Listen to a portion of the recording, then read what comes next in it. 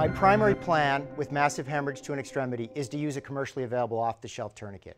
If I don't have one, I'm going to try to generate improvised tourniqueting material, cravats, triangular bandages, items of clothing or fabric, whatever I can use. This is kind of my third option. It's a little backwoods witch doctor-ish, but if we think about our concept for an improvised tourniquet, we want the fabric to be 2 to 4 inches wide.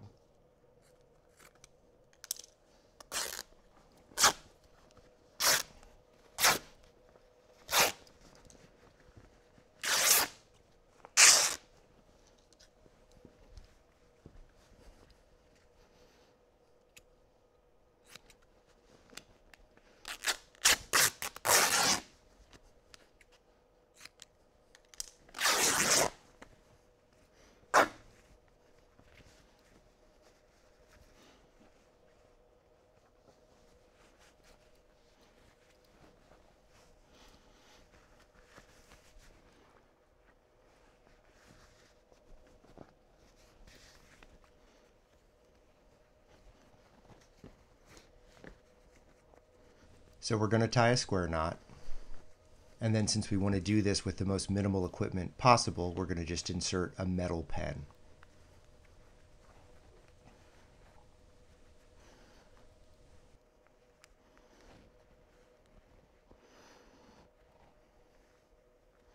Now, based on the change in his respiratory pattern, I'm guessing that's pretty tight. He's got a good throb going, and if he does, it should be tight enough.